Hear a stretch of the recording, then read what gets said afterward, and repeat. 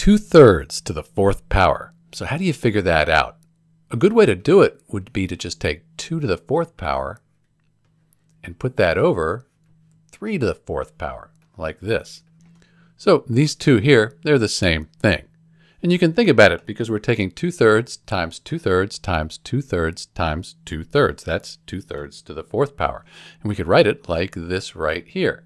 So 2 times 2 times 2 times 2, that's 2 to the 4th. 3 times 3 times 3 times 3 is 3 to the 4th. So let's just figure this out. 2 times 2 is 4. 4 times 2 is 8. 8 times 2, that equals 16. And then 3 times 3 is 9. 9 times 3 is 27. 27 times 3 is 81.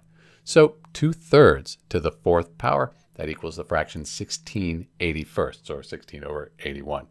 That's how you do it. This is Dr. B, and thanks for watching.